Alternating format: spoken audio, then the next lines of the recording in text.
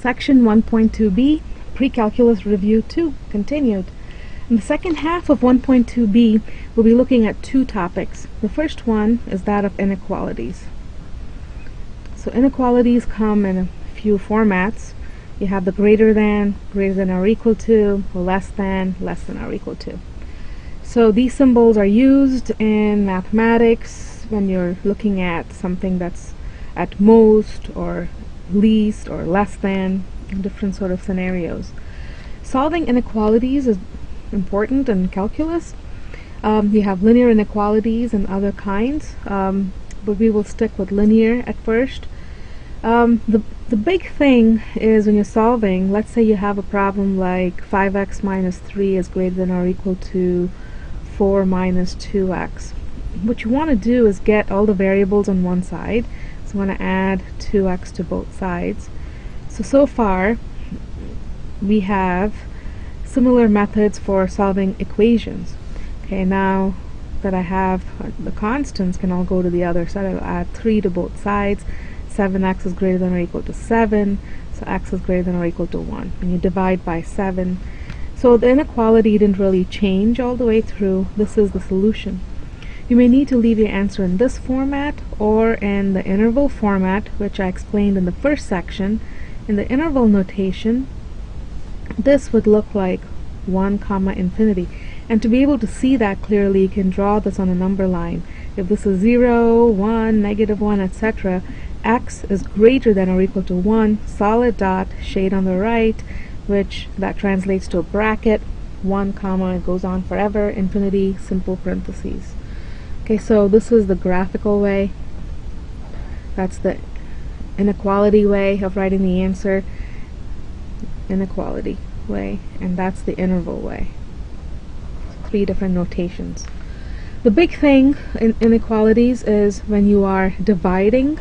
In this case we divided by 7, no issues, but if you divide or multiply by a negative number, the sign, the inequality's direction will flip. So if, for example, you have negative 3x is less than 9, to get x by itself, you're going to divide by negative 3, but you must flip that sign. So you get x is greater than 9 divided by negative 3 is negative 3. Okay, so that the way you would write that as an interval, the interval form, you would write it as parentheses negative 3 comma infinity. Again, it would be easier to do this step if you first graphed. So negative 3, there's a circle there, greater than, so you're shading on the right, etc. Now inequalities also come in compound forms, and using the word and or the word or, and we'll talk about all this in some examples, so we'll move on to the worksheet next. But before we do that, the second topic in this section is that of absolute values. And you've seen this in the past. The absolute value of a number is its distance from 0. So the absolute value of 3 is 3. The distance of 3 on the number line from 0 is 3 units. Absolute value of negative 3, the distance is 3. In general, the absolute value of x is itself, it's x, if x is positive, greater than or equal to 0. But the absolute value of x is its negative if the inside is less than 0. So since negative 3 was less than 0, the answer was not itself, but its opposite. That's what this is saying. So the opposite of negative 3 is 3. Okay, so these definitions and properties are given in the text. Page 20 in your textbook. You have properties of inequalities right here with some examples. And then the absolute value definition, they're using absolute value of a is itself if a is greater than or equal to 0, negative a if a is less than 0. Okay, onward to some problems. Some true or false questions first. Negative 3 is less than negative 18.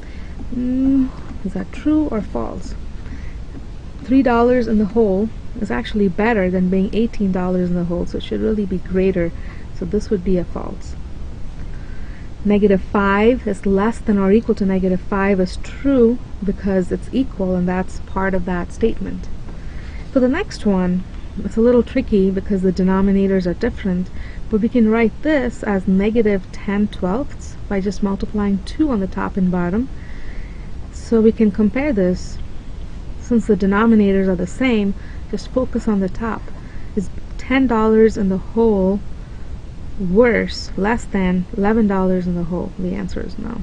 It's false. Alright, the next question is, if A is bigger than B, then 1 over A is greater than 1 over B. To understand this, let's put some numbers in context. 5 is greater than 2, but is 1/5 greater than 1 over 2. This is 0.2, this is 0.5. It's clearly not true, so that's false. Notice the condition that A and B are non-zero, because you cannot divide by 0.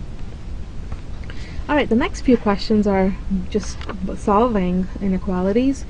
So let's see, it says here, solve the inequality, state your answer on a number line and in interval form.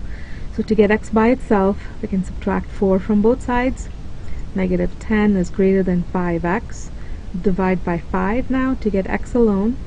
So negative 2 is greater than x, or written in proper form, x is less than negative 2. And to do this on the number line, simply put a 0 here, negative 2 less than, open hole, shade to the left. Open hole because it's only less than, not less than or equal to. And in interval form, we always go from left to right, parentheses, over here it's negative infinity, negative 2, and parentheses again. For the next question, this is called a compound inequality because you have two sides, two inequalities mixed in. But the goal is to get x by itself, and in order to do that, we're going to add 2 everywhere to all 3 parts. So you get negative 6 plus 2 is negative 4, which is less than, these two cancel out, you have x, 4 plus 2 is 6. Done. In the graphical form, on a number line, if this is 0, negative 4, 1, 2, 3, 4, 5, 6, x is less than 6, so starting here, go this way, but as you go this way, you stop because x is greater than negative 4, so it's just that region. This whole part is the answer. In interval form, the answer will have parentheses on both ends because it was just strictly less than, negative 4 common, positive 6. The next 2 questions have the or statement and the and statement. So to do this, just solve it as usual. To get x by itself, subtract 1, x is greater than 3, or subtract 2 from both sides, x is less than negative 3. Okay, so the solution is more evident when you do the graph. So there's 3, there's negative 3, x is greater than 3, open hole, shade to the right, negative 3, x is less than that, shade to the left. So these 2 pieces are the answer. The or statement means it's both of those together. The way you write this in interval form, left to right, negative infinity to negative 3, we use a union symbol, 3 to infinity. So this little u goes with the or statement. You're doing a union. And, okay, next question. Add 4 to both sides, x is less than or equal to 5, and subtract 3 from both sides, x is greater than negative 1. This isn't quite done yet. When you have an and statement, you might be able to squish this together as one inequality. To see how, you do this graph on the number line, 1, 2, 3, 4, 5, x is greater than negative 1, open hole, but less than or equal to 5, solid dot, less than to the left. So really, x lives here. It's x is between negative 1 and 5. You can read this in this direction. Negative 1 is less than x, which is less than or equal to 5. The way you would write this in interval form is parentheses here, brackets at 5. I hope that makes sense. Okay, the last part of the section talks about absolute values, and the first problem is pretty straightforward. Evaluate the expression 4 plus Absolute value of -4 is 4, so the answer is 8. That's it. For the next one, when you have a radical, do not use a calculator. It's going to give you decimal approximations, and you don't want that. Rather, just clean up by hand. This is √3 times. Absolute value of -2 is 2, so it's 2√3. Plus, absolute value of -√3 is positive √3, so it's 3√3. It's positive. Now if you have 2 of something plus 3 of the same thing, it's 5 of that thing. So this is like saying you have 2x plus 3x. The x's, these, they match. So that's 5x, or in this case 5√3. The next one is a little tricky. Students commonly, mistakenly, think that they can take the absolute value and make these positive, but you can't. It's the order of operations. You have to figure out how this comes out. For this, we go back to the definition of the absolute value. The absolute value of A is itself if A is positive or 0, is its opposite, -A, if A is less than 0. Now pi minus 6, just that stuff inside the absolute value, is it positive or is it negative? Pi is like 3.14. Again, do not use a calculator. It'll do a crude approximation. You want to do it by hand, but it's approximately 3.14. Take away 6, it's a negative quantity. So when I take its absolute value, it's going to fall into this category, and I get its opposite. So I get opposite of pi minus 6. Opposite, negative pi, opposite of that is plus 6. Plus, this is an absolute value. What is pi minus 1? Is it a positive or a negative quantity? 3.14-ish minus 1, it's positive. So this would come out as itself, pi minus 1, whereas this was negative, so it came out as its opposite. Those two cancel out. 6 minus 1 is 5.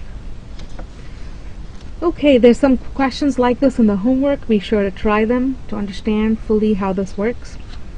The next question is a little word problem. An advertisement for a certain car states that the EPA fuel economy is 20 miles per gallon in the city and 27 miles per gallon in the highway, and the car's fuel tank capacity is 18.1 gallons. That's a lot bigger than my car.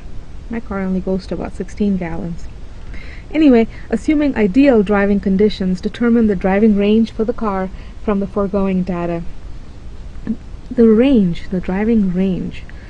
Well, in the city, the car's mileage is 20 miles per gallon. So that's the least it gets. So for the range, we need the least and we need the most. So if you can fill up the car tank with 18.1 gallons, how many miles can you go? 20 times 18.1, which is going to be 362, I believe. Let's just double check. So it's 362 miles. On the highway, the mileage is 27 miles per gallon. So we take 27 times 18.1 to figure out the miles.